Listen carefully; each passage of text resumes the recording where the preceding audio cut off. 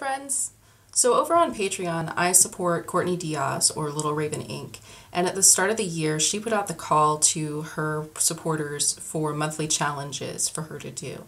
And Crystal, whose YouTube I will link below, suggested doing the couch bag challenge, which is really cool. It's kind of like, as Courtney describes it and as the stationery cafe people describe it, it's like having a capsule wardrobe for your stationery. So for a month at a time, you only work with what is in your couch bag or your pouch or whatever you've put everything in. And I was super on board with that. That's already pretty much how I journal because I tend to go light on the ephemera and I like having everything all in one place anyway. And I also just did a giant studio clean out, so it was very timely for me because I don't have that much left over now. But I think some people, if they go on Patreon and watch Courtney's video and she's putting everything in this little Delphonics size M pouch, they might think that I have an unfair advantage with this chonky boy right here. But I'm going to unpack it for you and you can see for yourself. I made this pouch myself. I did base it on the Bow Binder Accessory Organizer from Sticky Club, which I also own, but I hate the feel of leather. And I wanted something a little bit bigger. So this is basically 8.5 inches by 11 inches by 4 inches. And that's 1 inch bigger than the bow in every dimension. So it's got a lot of room. And I used waxed canvas and leather, and I hand stitched the whole thing. And before you ask, I am not making any more of these. No way. I bled for this one. It was too much of a pain in the butt to be anything other than a one-off labor of love. So this is everything. I use everything in here pretty regularly, and I have curated a bunch of it, and I'll go through it now. So I made myself a little tear-off calendar for January. I don't think I'll do it again because I definitely haven't journaled the whole month, but it was fun. It's just kind of wasteful to have the days that I don't journal left over.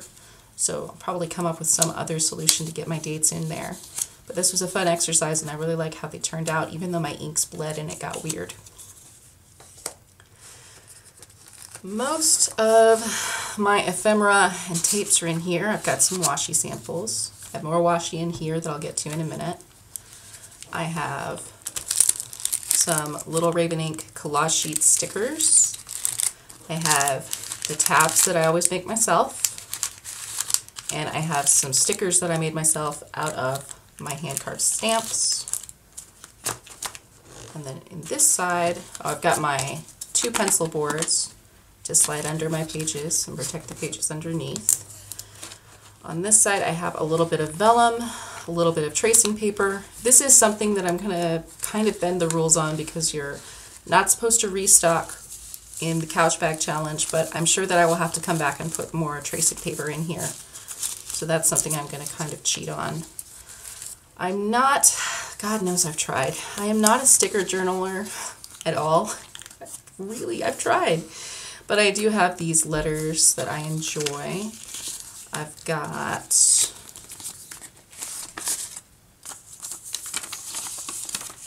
a few of my moon sticky notes that I especially love to use on a full moon when I'm journaling.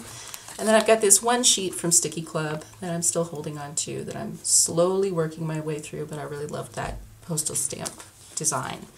Otherwise, I just tend to make my own stickers and my own ephemera, and I never got into it. I'm not like that with my stationery.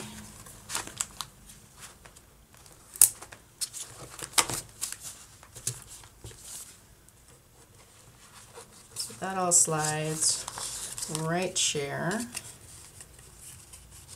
That goes there, and that goes there.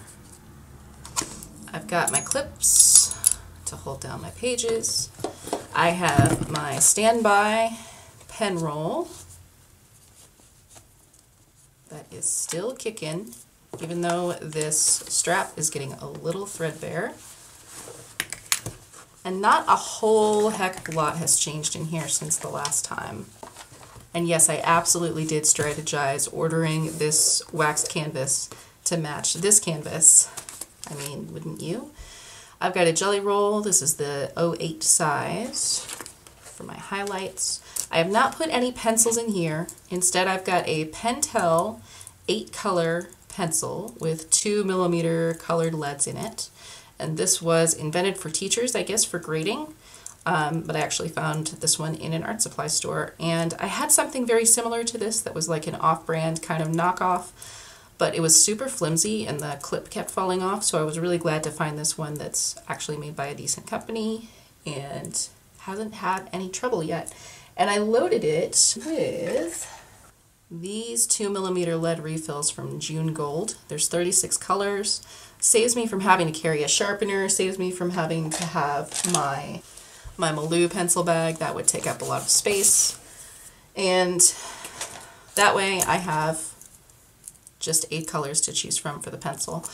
The other thing I love about the Couch Bag Challenge is that I feel like self-limitations are really the key to unlocking creativity. So curating which supplies you use, curating your palette is going to unlock a lot of that. And it's just good exercise. This is one of the Saxa Poche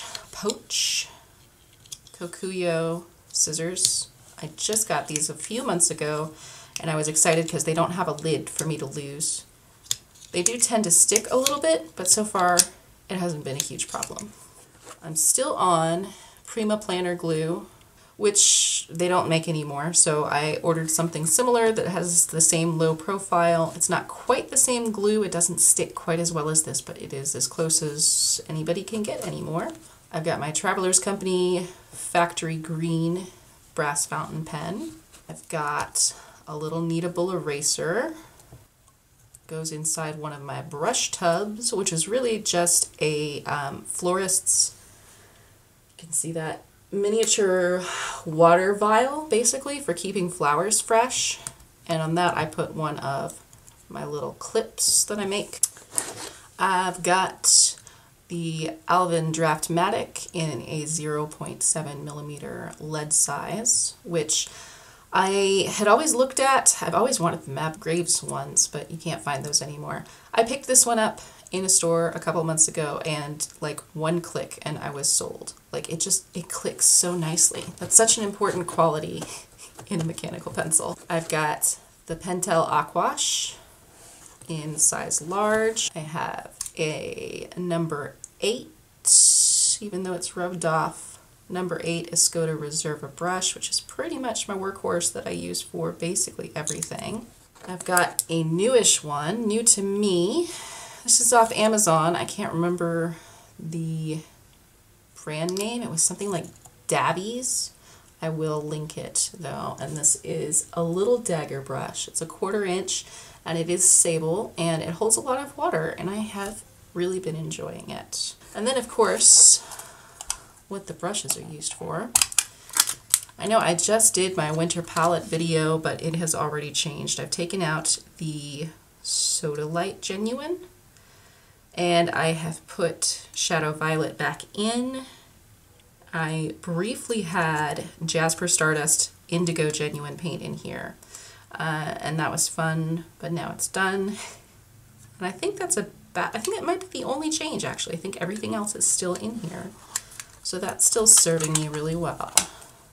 And I have anticipated using a couple other things over the next month as far as writing utensils, things like that. So I have this pouch from Two Belmont Sisters, still one of my favorite pouches of all time. It's got the little exterior pocket and then the zipper one.